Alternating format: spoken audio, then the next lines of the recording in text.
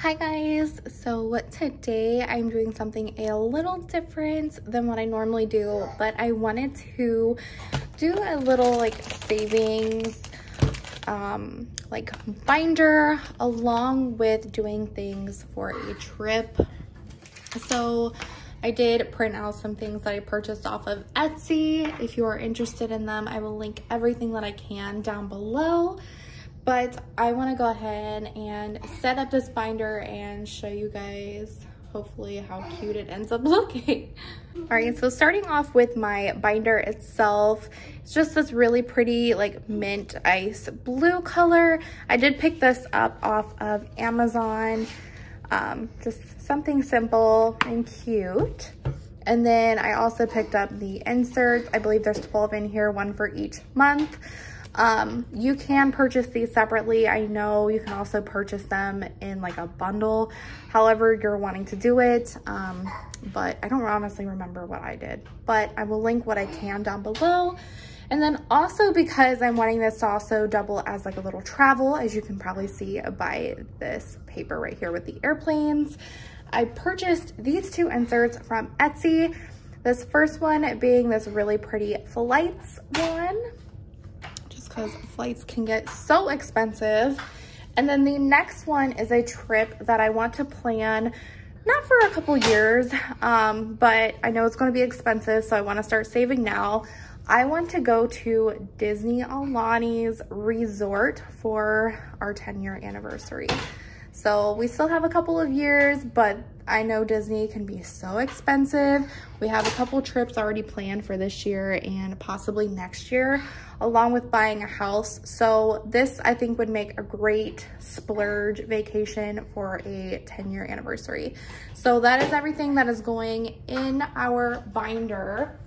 And then I have these inserts.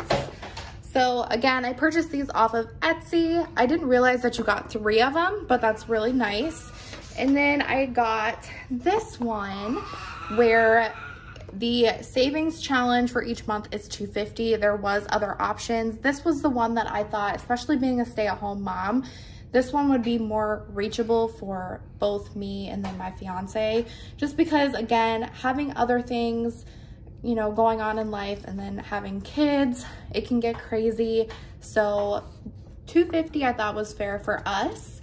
But again, you do get all of the months of the year in these really cute little inserts. So I'm going to cut these out and we can go ahead and put them in our binder.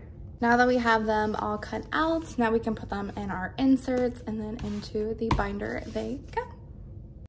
Now I am just putting my little month slips into the clear inserts. That way I can pop them into my binder. And if you guys hear any truck noise, well, toy noise, I do have a toddler in the background. But I did want to tell you guys, don't feel like you have to do the same dollar amount that you see someone do in their videos. I've watched tons of these. I really like them. And I think that it's a great idea to help budget and save for something. But a lot of people that I've watched have always done a higher monthly amount. Now, with a goal, you want to keep it in mind to yourself and have it be a personal achievement for you. Don't try and stretch yourself to where you might end up stressed or bummed if you do not make it. I feel like that's very important when making a goal. So for us, I thought $250 was perfect. We do have kiddos, and just in general, life is just not cheap anymore. Everything has gotten so expensive. So make sure that you cater everything, no matter what it is, to you.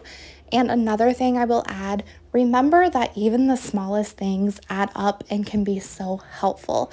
Even change. We have a popcorn bucket from Christmas 2 years ago. We have in the bottom of our closet, and we fill it up with change. You would not believe how much change gets put in that bucket that we forget about. And when we go to cash it in, it's so crazy how things add up. So do not feel discouraged if your budget or your savings amount is not as high as everybody else. I promise you will get there, but everything has to be done in your time and at your pace.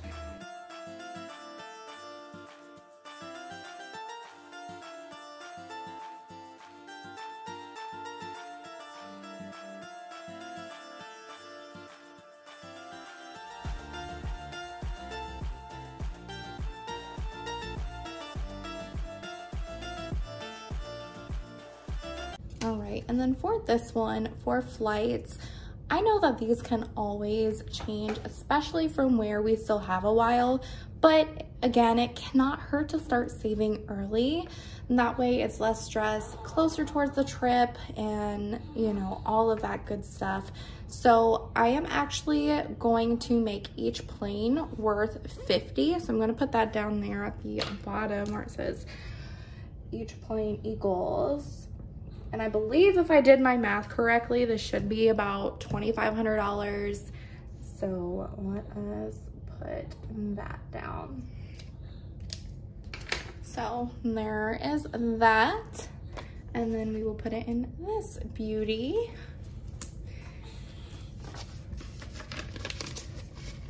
Can't hurt to start saving early. That's all I'm gonna say. All right, and now we can go ahead and pop the rest of these in here.